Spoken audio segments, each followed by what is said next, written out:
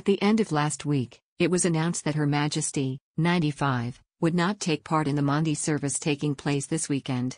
Instead, for the first time, Prince Charles will carry out the traditional coin-giving ceremony, to be held this year in Windsor. It is understood the Queen regrets not attending, but wanted to give clarity in time for those planning the event. It will be the first Monarch service missed by the Queen since 1970.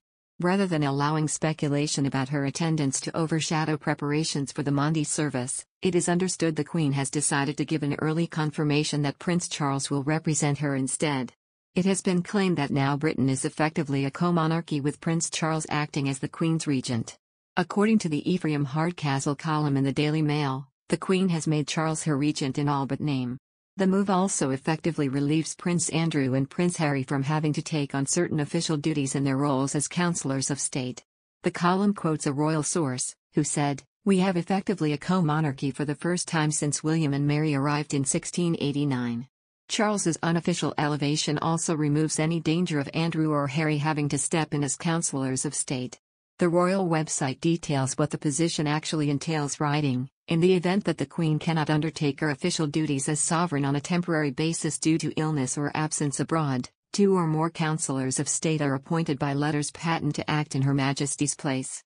According to the law, the individuals who make up the Counsellors of State are the monarch's spouse and the next 4 people in the line of succession who are over the age of 21. At this present time, the positions are held by Prince Andrew, Prince Charles and his sons William and Harry.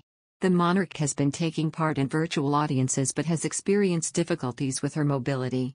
Over the past few months, the monarch has pulled out of a number of public engagements due to ill health or mobility issues. Last month she had to pull out of the Commonwealth Service on March 14. The decision for her to pull out of the event was not believed to be related to any illness or ailment. Instead, it was said to be a decision made regarding the monarch's comfort when travelling from her Windsor Castle home to the service in London and back. Despite this, she made sure to attend the Duke of Edinburgh's service of Thanksgiving at the end of March. The occasion marked the first large-scale event she had attended outside of palace walls since October when she was admitted to hospital for undisclosed tests. The monarch also recently revealed she was left very tired and exhausted after her bout of COVID as she discussed her experience with a former patient whose brother and father died from the virus. She tested positive for the virus in February, but carried on with light desk-based duties, despite suffering from what Buckingham Palace described as mild cold-like symptoms. On the other hand, American blogger Perez Hilton retweeted a post by royal biographer Omid Scobie referring to Meghan as Duchess Meghan. Mr. Hilton wrote, "Why refer to her as Duchess Meghan?